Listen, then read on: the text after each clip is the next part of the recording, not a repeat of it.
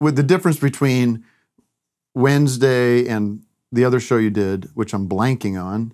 Portlandia? That's it. Which was hilarious. Fucking hilarious.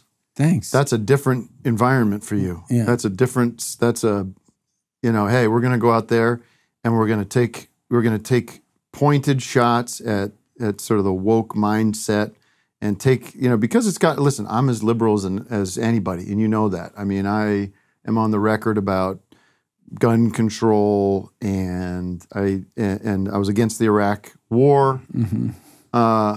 But then when you see what's going on in Portland with the people up there and the attitude, it's almost the opposite of liberalism, which is now an orthodoxy that says what you can and can't say. And what Portlandia did was it took direct fire at that. No. Blew them out of the First of all, fucking water. It's been a while since we've done this show. So, but the show's, I mean, not that long ago. I mean, it couldn't have been more than 4 years ago. Yeah, maybe 5 years ago or something, but we weren't taking aim at anything. Fred, in television time, that's yesterday.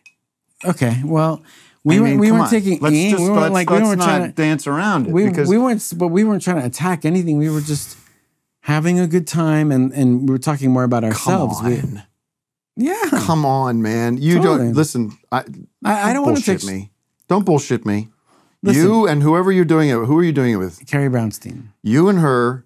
And I raise a drink. If you drank, I'd raise a drink and toast, because what you did was you took aim and fired at a mentality and a philosophy that I think is biggest threat to our country. No. We didn't take aim at anything. Since the Civil War. They're just silly sketches. Mm-hmm. Like they were just like the way that we were living, and we're not taking aim at anything. Right.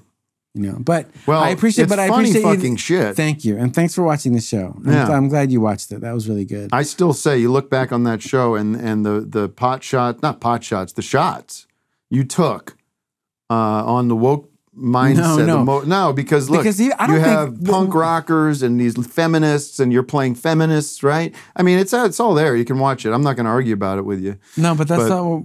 We weren't taking aim at any of that stuff.